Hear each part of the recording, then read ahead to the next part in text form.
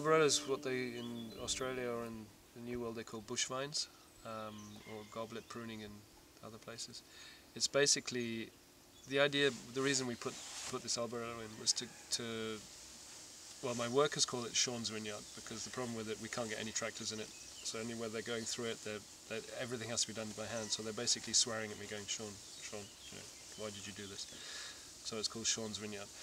The idea behind it is to get high density. We're up to 8,000, nearly 9,000 plants per hectare in that bit. And the idea behind it is to get something else. It's just a small plot. We've got 0.7 of a hectare of Alberello. I'm going to put a little bit more down in the new bit.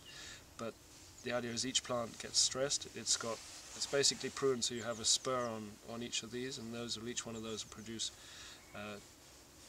two stalks, and so you've got 8 berries, 8 to 6 bunches on each one. The wonderful thing about Alberello is when it's at the state it's in now is there's no wires. You can just I don't know, something about it which has just got more freedom and more natural because you're walking through it at all angles. You tie it up. It's a bit of a pain because you have to tie it up. You have to get in there early enough to tie it up and keep it high. But it's always the first one to bud. It's always the first one to pick.